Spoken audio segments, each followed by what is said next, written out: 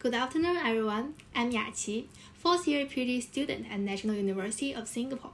Today, I will present our work, Embedding Symbolic Temporal Knowledge into Deep Sequential Models. This work is done with my collaborator Fan and my supervisor Harold. The problem we focus on is learning in sequences and time series data. While sequence learning is critical in artificial intelligence and also robotics. For example, human pose estimation, reinforcement learning, and human trust modeling during the interaction with robots. There are many other applications as well, for example, machine translation, video capturing, and also imitation learning. However, most of the advances are powered by deep learning, which are flexible and high performance. However, they require a lot of data, which limit its application, for example, in imitation learning. The expert demonstrations are expensive and difficult to produce. Well, in many scenarios, in addition to data, there are also some structured high-level information are also available. Imagine you want to teach your friends how to cook. So besides the demonstration, you may also tell them something. For example, you need to wash the lettuce before you fry the lettuce. However, it still remains unclear about how to incorporate such high-level structured information into deep learning. So in this work, we propose Temporal Logic Embedded Automata Framework, TLIF, which incorporates symbolic temporal knowledge into deep sequential models by using embedding, which will then guide the training of deep learning. Here is an overview of our framework. So basically, there are 3 steps. So firstly, we get our temporal logic. Then we convert them into embeddings. So finally, we use the embedding to guide the training of our target deep learning networks. The symbolic temporal logic we use here is linear temporal logic, LTL, which is well-defined and unambiguous compared to natural language. Therefore, there are a lot of other previous works that use LTL to enhance robotics. However, they mainly focus on either planning or using it as a logical checker. In planning, they usually use LTL to augment the environment MDP, which require additional information about the environment MDP, and also they can only handle hard constraints. In the same case in logical checker, because they produce binary losses and also non-differentiable. So our work is the first one to study the graph-based embedding of LTL. This enables the soft satisfiability, which can potentially generalize knowledge and also be more robust to meet specification. Next, let's look at our framework step by step. The first step is to get our temporal logic. The LTL we use here is able to express temporal constraints over state trajectories. Then LTLF is LTL interpreted over finite traces.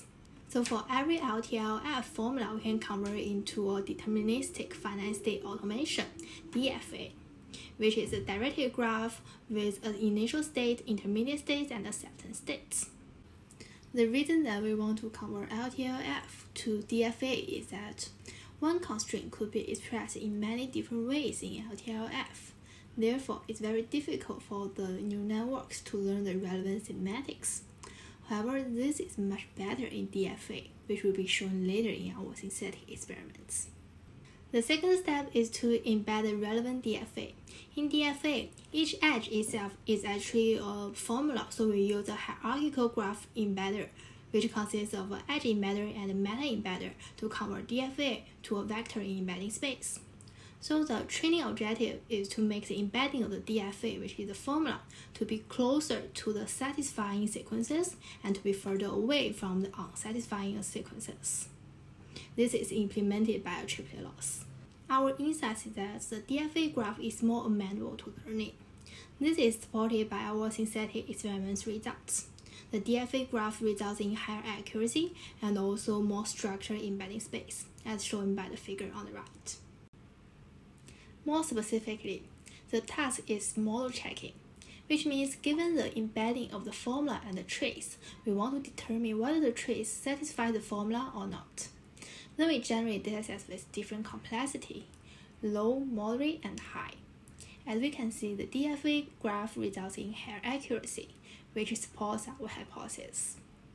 Then the final step is to train the target model. The logic loss is the embedding distance between the temporal logic and the predicted output. Then you simply add these logical laws into any of your target model. Next, let's look at our experiments. The first one is sequential human action recognition. So the input is a segmented video, and the output is a sequence of activities. One activity consists of one action and one object. The dataset we use is cooking instruction videos. There are two types of temporal knowledge. The first one is affordance constraint. For example, certain actions can only be applied to certain objects. For example, you cannot cut milk. The second one is ordering constraints. Certain actions must be performed before others. For example, you need to wash the vegetables before cook them. Both of them are just common sense knowledge shared by most of the human beings when we make a prediction. The result is on the right. As we can see, our T-leaf is able to outperform the baseline logic checker across different models. The second application is imitation learning for creative cooking. The dataset we use is a set of expert recipes. So the task is to use imitation learning to learn a policy to design recipes from randomly initialized ingredients. The graph on the left shows the temporal dependency constraint. Here the states are the available ingredients and their respective status. There are 6 possible status: raw, pre-processed, heated, seasoned, cooked, and post-processed. At each time step, the agent needs to choose one action and one ingredient to apply the action on. Then the status of the ingredient will change according to the action. The reward is given according to whether the agent obeys this dependency constraint and also the affordance constraint. Then the recipe is completed if all the ingredients achieve the required status.